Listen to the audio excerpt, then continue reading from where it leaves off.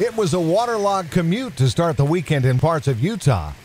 Heavy rain fell over the Wasatch Range and caused street flooding in Bountiful.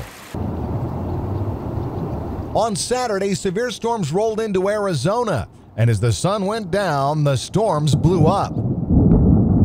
They dropped plenty of rain and lit the sky with another beautiful but dangerous lightning display in Tucson. A little later Saturday evening, it was Nebraska's turn, and this storm dropped a large tornado in Elk Creek. Tornado!